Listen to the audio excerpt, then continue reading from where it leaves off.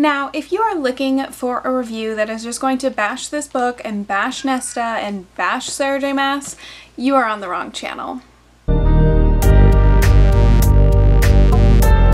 Hello and welcome to a new video. Today I will be reviewing A Court of Silver Flames by Sarah J. Maas.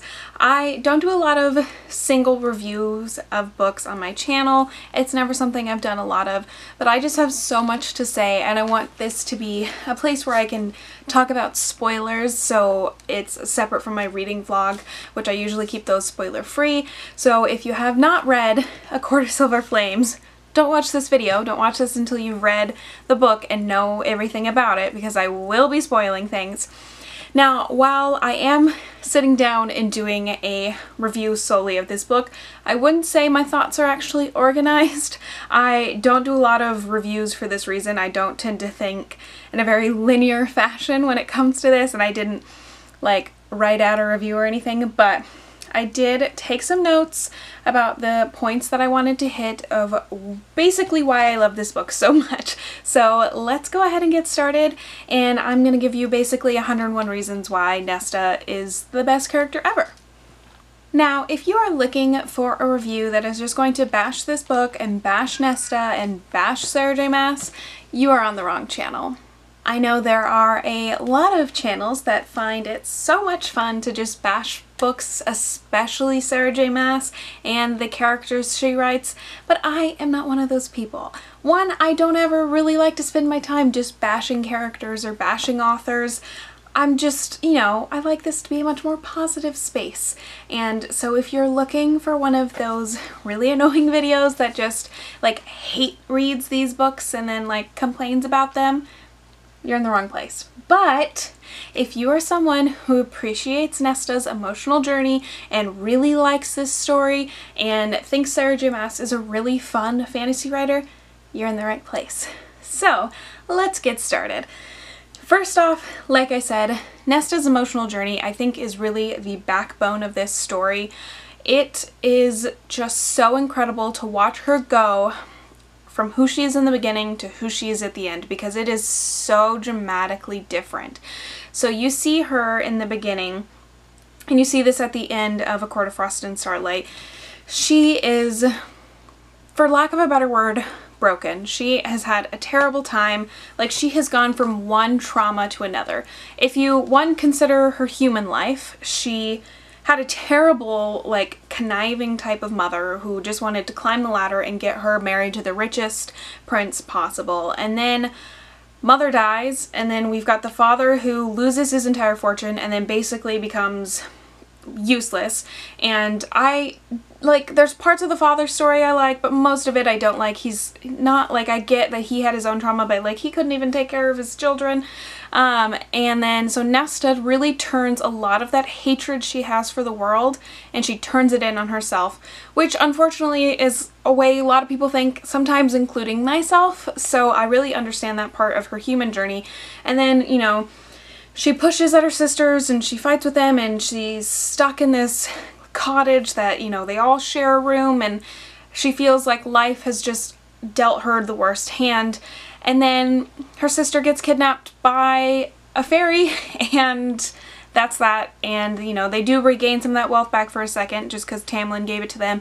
And then she's pushed into the cauldron, which is the ultimate, like, trauma to her. She is something, like, hers is taken from her. It is something only meant for her. It is her humanity. It is her soul, and she feels that it has been ripped from her without her choice. And she takes, you know, a little something back from the cauldron. She fights back, but it doesn't change her situation once she's awake. And it's a lot of trauma. And then before she even has like 5 seconds to process all of that, we're thrown into the war, and she has to try and save her sister, Elaine. She has to try and save Feyre. She has to watch Feyre painfully go through Rhys's temporary death in a court of war and ruin, and then, you know, her dad's head gets cut off, and it's all bad. And then she kills the King of Highburn, da-da-da. Everything is terrible. And so she comes home, and everyone just, like, returns to this life of normalcy, and they are all happy, and she's like, what are you guys happy about? Like, what has happened to be happy about? And I really get where she's coming from, and it's really sad to see her in the beginning, to see her try and try to cope, and she just can't. She's just stuck. And I have seen a lot of criticism of how the inner circle handles Nesta, and like I partly I get it. Most of it I think are people just like to complain about Sarah J Maas books, like I've said, and I will say it again, people just like to be mean. But she, you know, is approached by the inner circle, and they give her two options, and they say either you're cut off from us completely, or, you know, you can go up and train with Cassian, because we think physically, mentally, emotionally, that's what would be best for you, and you obviously can't handle these decisions on your own anymore. And I think that was good for her, and I know that at least Feyre did this, and Cass did this out of love for Nesta. Rhys, he's a little iffy sometimes, but he has his reasons to not like Nesta. So that's where we start, and then to compare to the Nesta at the end of the story is just absolutely phenomenal. The physical changes she goes through training with Cassian was one of my favorite parts to read about, which I found unexpected. Like, I didn't think I'd really care about the training aspect. I've never read a story where there was a lot of physical training that I cared about. I guess maybe Throne of Glass too kind of has that aspect, but it's always been like magical training, and like this was very much just her physical strength. She had to learn to let herself eat again. She had to learn to like treat her body better and to do basic things with the running and the working out and all of that, and I just thought it was such a cool journey to read. From that, we get a very different Nesta in the end, because through her physical journey, she gets to explore her emotional journey as well. And the other side of that coin is her journey with Cassian, which I think her experience with him does play an important role in obviously her experience in discovering herself. And I love them so much. I love them so much. I literally cannot explain to you. Like, I love Feyre and Rhys. Like, I didn't think anything could top Feyre and Rhys. And I'm sitting here like, I think I like Nesta and Cassian even better. Like, this is really saying something. And I like the way that they work together is so incredible, because she helps him and he helps her, and they just fit so perfectly together, but they're not instant love either. They bicker and they fight and they clash heads, and in a little bit different of a way than Rhys and Feyre, because they, like, as soon as their mating bond was solidified, they were just like, perfect. And like, yeah, they bicker sometimes, but they understand each other on such a fundamental level, whereas Nesta and Cassian really had to work to get to that point. And man, was it incredible to read. I loved watching their relationship develop and getting more serious, and like they went from hating each other but having to acknowledge that there was some connection there, and then to go from like friends and then like friends with benefits and letting that slide into something real. Literally, it blew my mind. I love them so much, and in the way Sarah J Maas wrote it, it flowed so perfectly. I can barely even like articulate how beautiful that I think it was written, because it is just incredible. Along with Cassian and Nesta's relationship, one of my favorite things about this book is the choice Sarah J Maas made to segue into adult fantasy, adult romance, whatever you want to classify it as. I think that was the right decision, and I would honestly say the first 4 could really be considered adult too. Like, I don't think there's anything that really pushes them into the YA section, because she's always been a graphic writer when it comes to sex scenes. It's always had dark content when it comes to the immense amount of trauma all these characters have experienced. Like, you can't tell me the Under the Mountain scenes are not like dark content that would be more appropriate for an older audience. Like, 16 plus, you know?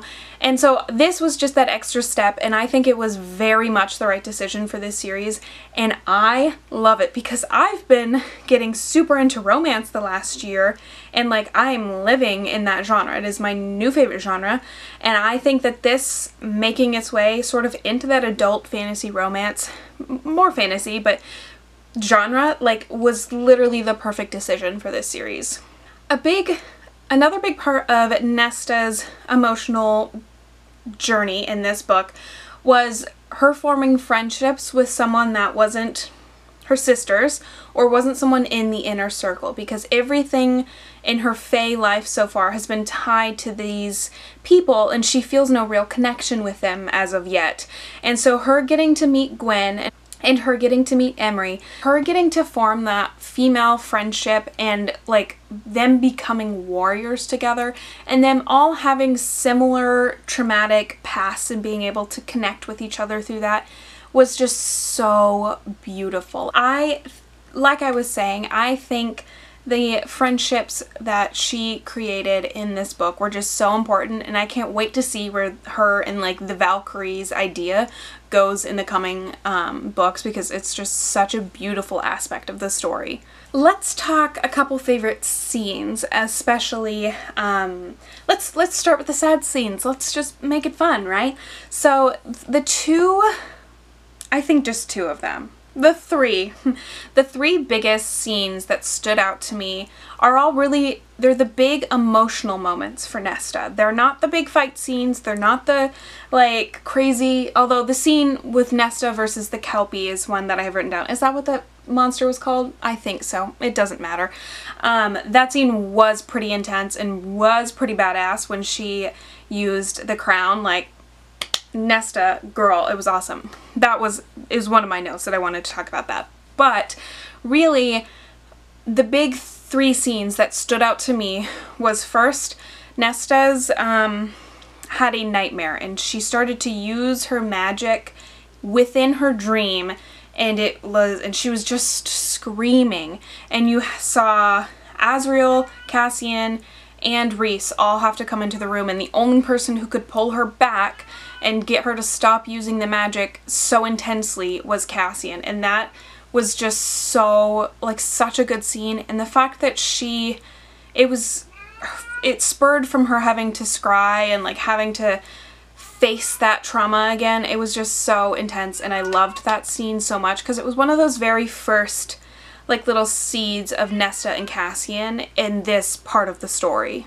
Next, one of the other scenes that I just really adored was Nesta's breakdown when they were on the hike. Because it's just something I could so imagine myself doing. Do I see myself going to a random mountain and hiking for 5 days and like to get through my emotional trauma? I don't know, but like the way it was written, and in the acknowledgments, Sarah J. Maas kind of talked about how this was inspired by her own story when she was in the mountains of New Zealand, I think. Like, just that, like, it's like she finally let go of the breath. And look, I know people make fun of the sentence, let go of the breath she didn't know she was holding, but that is exactly what it feels like. And that is what it felt like to Nesta in that moment. It's like she could finally breathe again.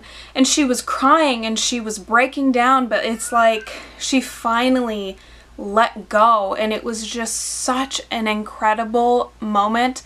And to have to let go of that guilt she felt for herself and for her actions, and that hatred she had for the world and that hatred she had for herself, and finally embrace a future where someone else could love her and she could have friends and she could have family and she could have a future. And she had that realization. She said, I don't want to die.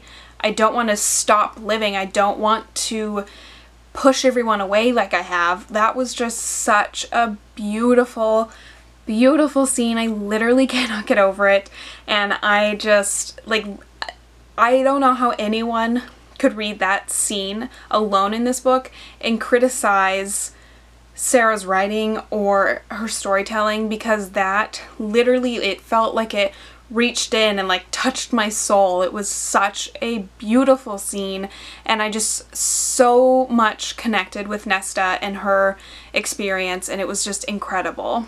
The third like WTF moment type of scene was Feyre's birth. Now the little bits of Feyre's story we got to see in this were really cool. I do wish that Feyre's pregnancy, I wish we got the chance to see that from her point of view more.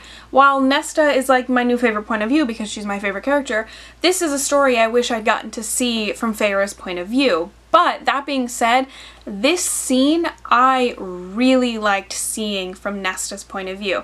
So the whole problem that they had been having is they weren't sure how Feyre was going to give birth to a baby with Illyrian wings, and I was, the like medical part of me, I was like, we really can't figure out a C-section, guys. Like, you are literally all magical beings. You can't figure it out. Like, cauterize the wound and she won't bleed to death, but it's fine, it's fine. It's whatever. But I really liked this scene because of the role Nesta played in it. When it was obvious that like it looked like Feyre was going to die, it looked like the baby was going to die, and Nesta already had all that guilt from being the one to tell Feyre about this, like the Illyrian wing thing and how it could probably kill her. Like, she, one, had to let go of that guilt, and, you know, Feyre had already said, like, I forgive you, but it was just so, like, visual in my head, this scene, the way it's described in the book. I could see it, I could feel it, and like the tension it created was just so incredible. So Feyre is dying, she just lets it all go, and she just like asks the magic, the universe, the cauldron, whoever, she says, I'll do anything, I'll give it all back, you can take the magic back, you can take the death, whatever back, it's whatever, I will give anything, just save Feyre and save the baby. And that's what happens, and I really like the fact that it's kind of hinted at that the mother is who kind of gave her this extra like power to do this, and it was just such an incredible story. And like when I was reading it, because I read the last like 200 pages in one sitting, there was just tears streaming down my face. It was so good. So that was probably one of my favorite scenes now in the whole series because it was just so incredible.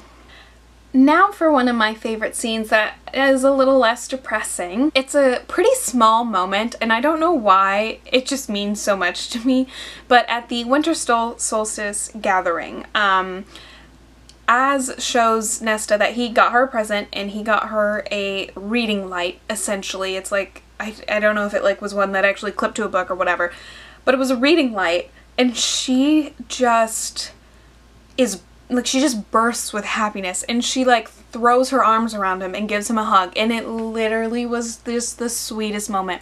And I liked that it was with like a member of the inner circle that wasn't Cass or wasn't Amren, like it was someone that she doesn't normally really interact with, and it was just so sweet, and I loved it so much because I love Nesta's love for romance novels and reading. I think it is such a cool detail that you see this kind of really hard, serious character, and she reads romance novels. And then like her and Emery and Gwyn are like in a romance novel book club.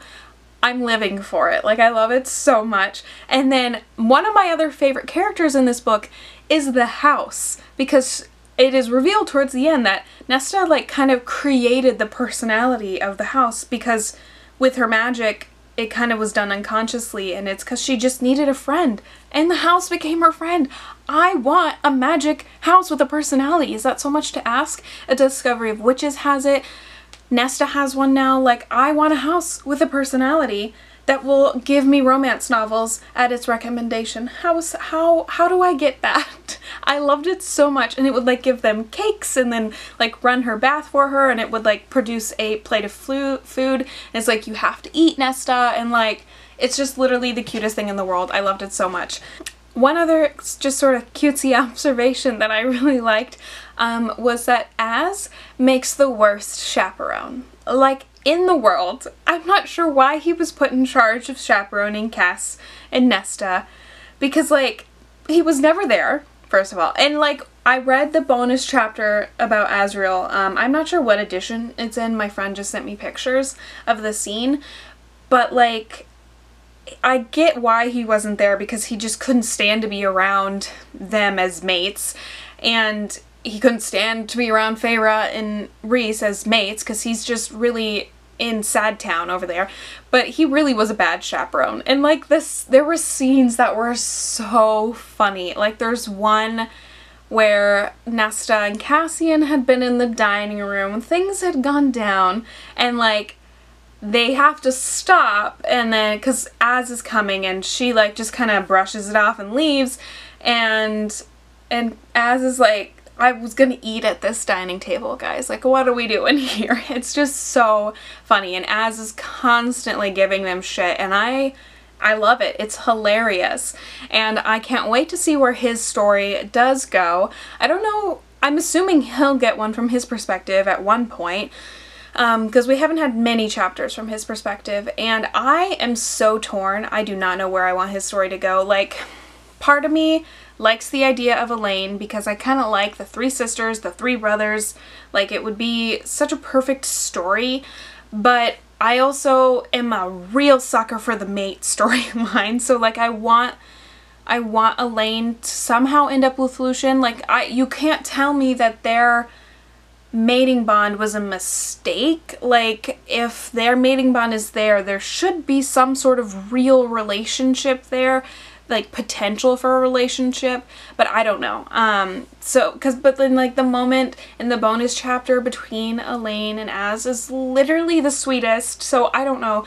But the bonus chapter does also introduce the possibility of Az and Gwen, which would also be a really good storyline, because he is the one that rescued her in the first place and brought her to the library. So like, I don't know what I want to happen with him. I'm so torn. I love both options.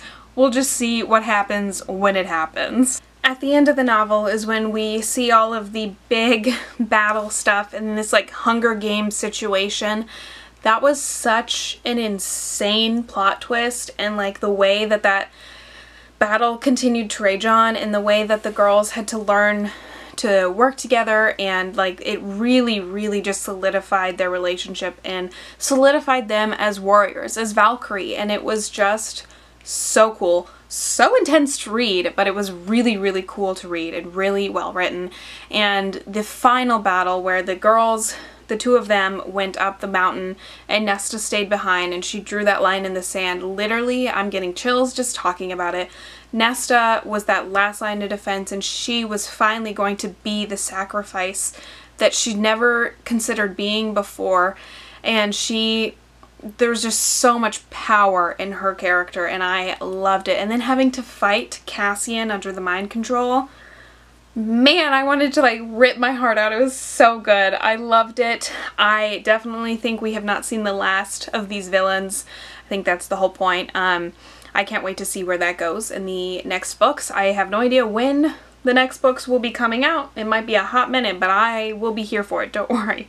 And one of the last things I want to talk about is, I kind of already touched on Nesta and Cassian and their relationship, but I didn't talk about the fact that it's not revealed until the very end, their status as mates. And I kind of thought that that was an instantaneous thing that I know Feyre never realized because she was human first, but Rhys knew from the beginning.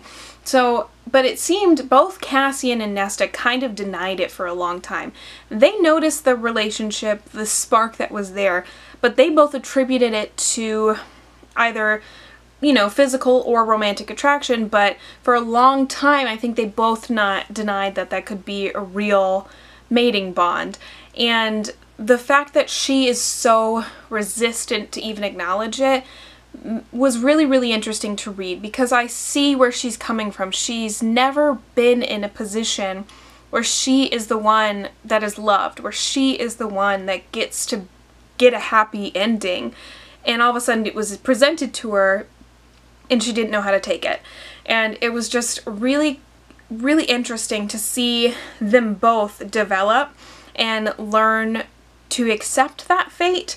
And when they do finally acknowledge each other as mates and they, you know, agree to that, man, it was so good. And like, it was on top of everything else, so like there was a lot going on, but I just loved that development so much. And like I said, I have become an absolute sucker for this mate relationship thing.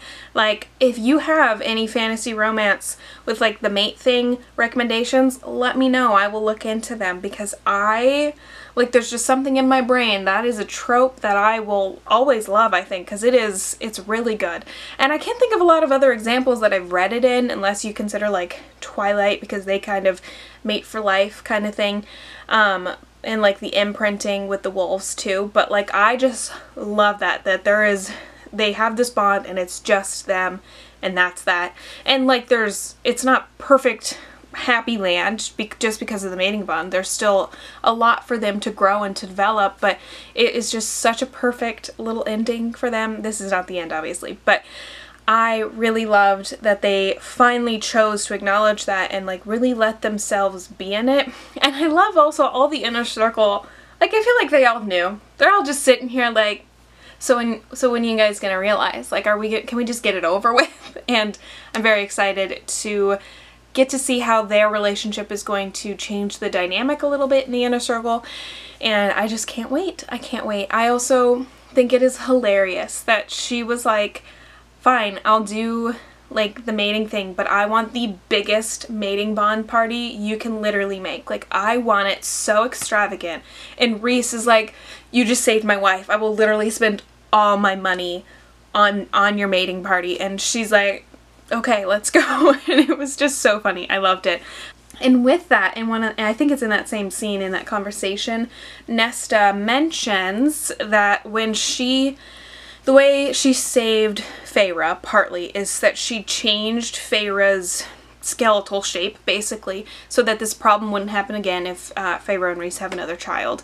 And she says she also changed herself, and she, I think, might have also changed Elaine just because she was there.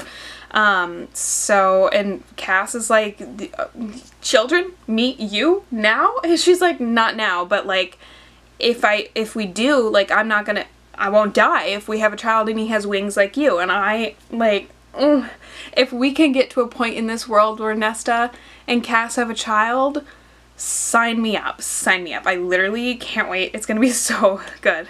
So, I think those are all my thoughts on A Court of Silver Flames.